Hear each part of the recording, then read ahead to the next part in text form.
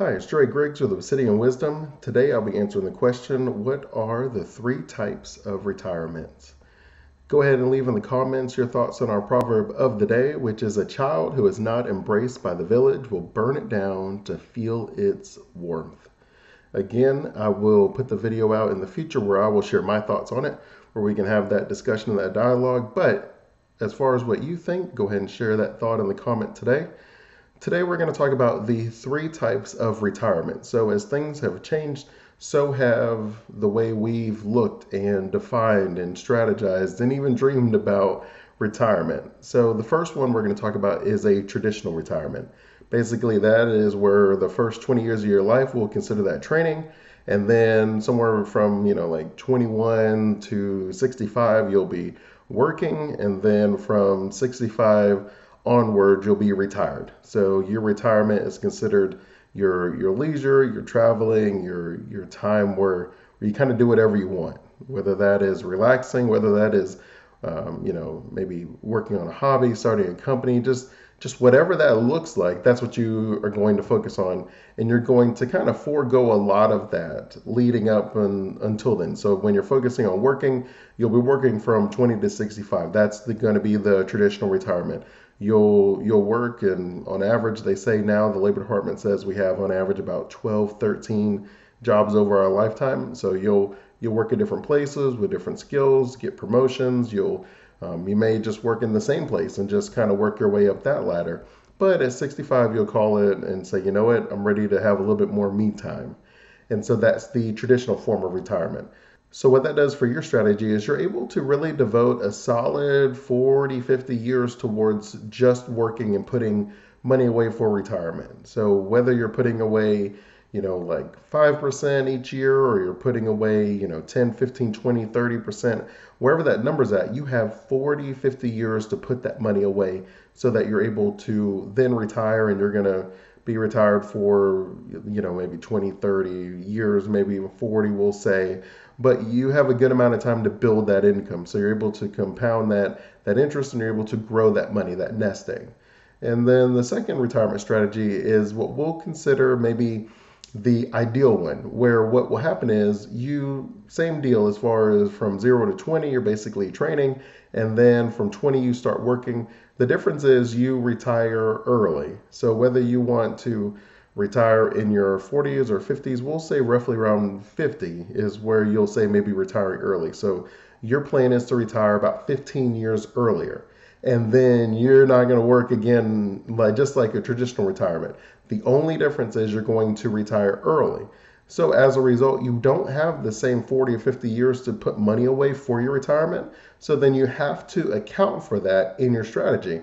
What I mean is you may decide, okay, well, based on the amount of money that I'm going to be able to generate over these years, maybe I need to put away a larger amount of money. Maybe I have to put away 20, 30, 40, even 50% of my income so that I'm able to make sure I can retire 15, 20, 30 years early. And if that is something that you're considering, or at least something that you're thinking about, then you also are going to be having to take into consideration is not just simply saying, okay, I'm going to put my money in the most aggressive investments possible. I'm going to be looking for the next Amazon or Facebook or Google. Like, I'm going to get that next one in a million. And then I'm going to put all my chips on that, and we're going to, make it big. The truth is you actually have to be pulling aside more of your money that you want to make sure is not going anywhere. And what I mean is, as you get closer to retirement, that is when you actually start changing your strategy, where you're not going to be going as aggressive because you don't have the opportunity to make back your money in the swings. Like if the market was able to go like 20% down because something happened, right? We don't have to think hard about it. When you talk about pandemics, you can say, well, COVID happened, and so a lot of companies closed, and then a lot of stocks and a lot of retirement plans took a big hit. You could talk about the credit crunch and the financial recession that we had in 2008, again, where about 50% of the stock values people were losing in their portfolios. Again, it's not as much of a concern if you have the time to rebuild it. The issue comes into play when you're going to retire in the next 5 years or so. If you're 5 years from retirement, you don't really have that ability, right? So if you were dealing in the 2008 recession, for instance, if you were able to wait another 10 years by 2000 and, let's say 2018, around 2020, the market is in new highs. It's made back all of the money. Life is great. Everybody is feeling rainbows and skittles. It is a great day to have your money invested. But on the other end, if you were retiring closer to 2010, then you weren't really able to make that money back. The market didn't make the losses back over a reasonable amount of time.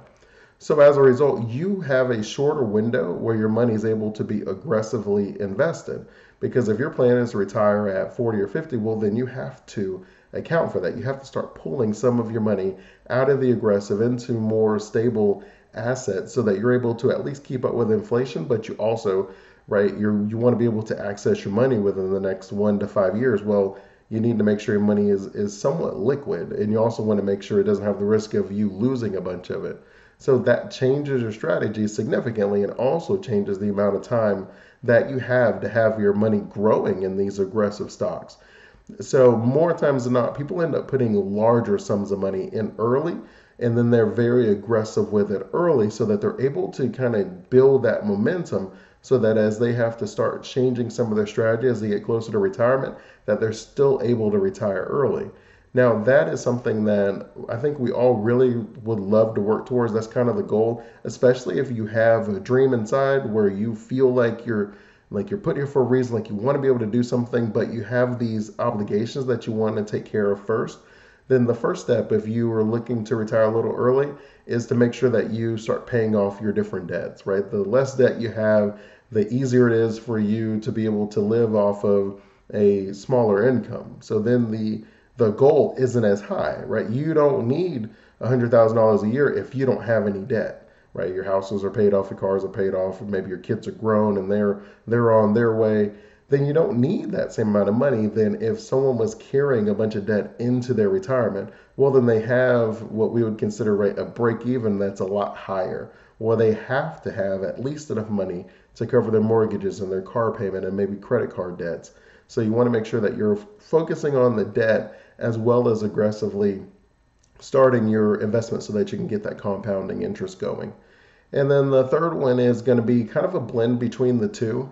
Now the third one is becoming more common, and we'll call it like semi-retired. So what you may be doing, and you could look at it in a couple different ways. One is you could say, you know what, I'm going to work as I used to work at an investment bank, and traders would often retire in their mid 40s. It just wasn't the kind of career that you would want to do for a long period of time. It's very stressful. It's very high paced, and it's something that a lot of them end up making their money and then they move on to something else. So they semi retire. They may take off like the next 5 years where they just kind of get back some time with their family that they had to sacrifice, and then they maybe travel and they're able to kind of enjoy some of the fruits of their labor. But their plan is to go back to work in a less stressful environment, or maybe they want to pick their next career as a more purposeful career where it's a purpose driven environment that they're going to be looking for. But their plan is only to really take like a little break, like a little sabbatical where we're going to travel, we're going to spend more time with family, we're not going to worry about things. Entrepreneurs, they do this commonly as well. You have a business, you build it up, whether you sell it or you systematize it, where you're able to kind of take a step back from the business, and then you're able to take that extra time with your money where now you're able to focus a little bit more on your health, a little bit more on your family, and then you're able to be semi-retired. But then you come back, whether you have a new business idea or whether you are even someone, I know like military, they commonly will do that where they will work 20 years in the military, they'll retire, they'll have that pension, and then they'll go and have another career for another 20 years to have another pension. But they may take a small break between those two careers. So they semi-retired from one, then they worked into the next one. Same thing with entrepreneurs, where you have a certain career, a certain business that you've been working on, and then you sell that business. Well, it's not that you're going to be retired forever, right? You still have different things that you want to do. You still have different thoughts, ideas, and visions, but you may take a few years off or a few months if you really have an itch, and then you go back into operations, or maybe you're an executive for another company, or maybe you just work on the board and you start doing things with nonprofits. However, it is that you kind of have the next chapter set, that's what you're going to do. You're going to move into that chapter. And then also if you have a high stress career or something that's very demanding of your time where you're able to move into your next career where you may not make as much, but that's okay because you have more time, you have less stress, and less of a commitment. And so semi-retiring is becoming a little bit more common today because of just how long we're all living. And because of some of the issues that we mentioned in the retiring early, where people are like, okay, well, I don't have as many years to build up my compounding interest, but also with the traditional retirement where I just don't want to be working in something that I don't feel fulfilled in until I'm 65 years old.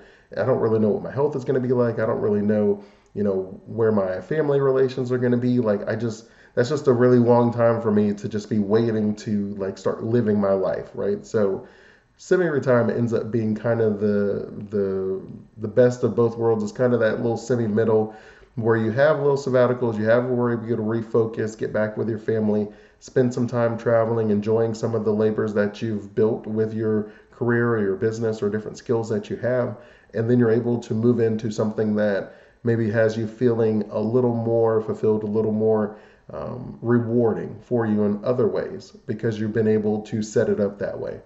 So those are the three types of retirements. Which one, I'm curious, is speaking to you? Are you someone that's planning traditional retirement that works best for you? You love what you're doing and you couldn't imagine ever stopping, and you're not even sure that you're going to stop at 65?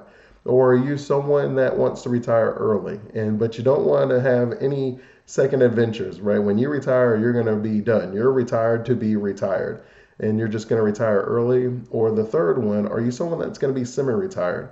Are you going to take small breaks? Maybe you're going to travel and spend some time with loved ones, but then you'll be bored, so you want to get back to work on something else.